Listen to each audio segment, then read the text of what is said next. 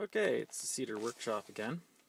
This time I thought I'd do a little short video on my batteries, how I have my batteries set up. So anyway, they're in this box with a hinge.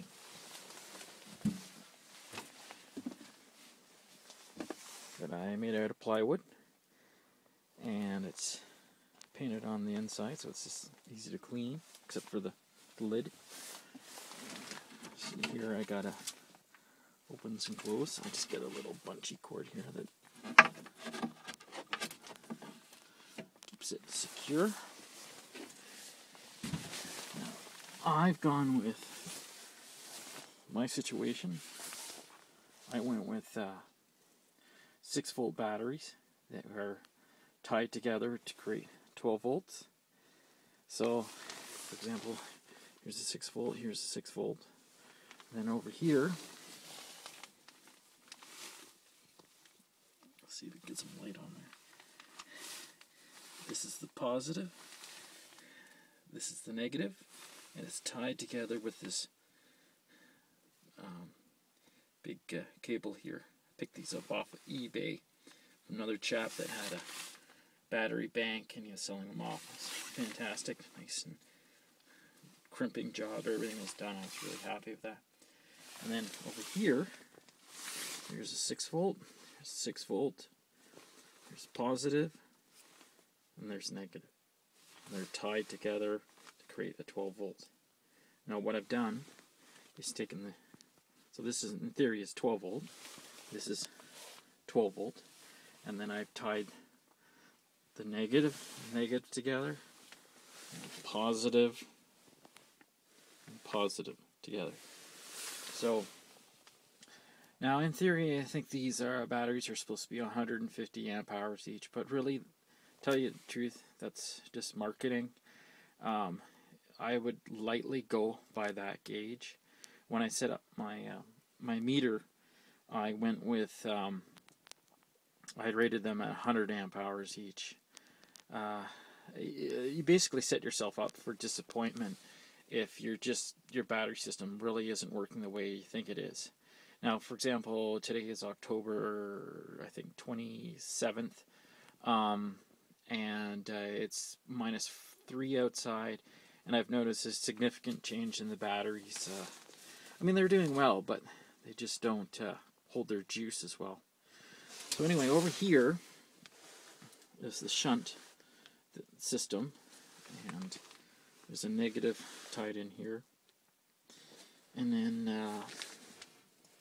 I think down the side there's positive. But anyway, it acts as a bit of it helps with the meter.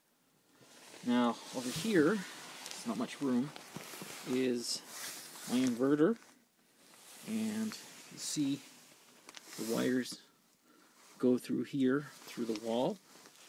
I position my inverter as close as I can to my batteries, but I wanted them outside my box, so if anything, any hydrogen was created inside, I don't have electrical current or possible spark setting off things. Now, over here is my venting system.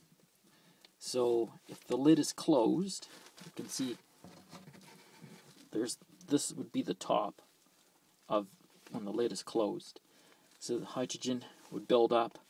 Hydrogen rises, comes to the top, and this way it can go down here, and it goes out, up, above, and then it vents out the top. The little pipe here is for the cold air. Now, you can't really see. Let me see if I can shine a light onto that.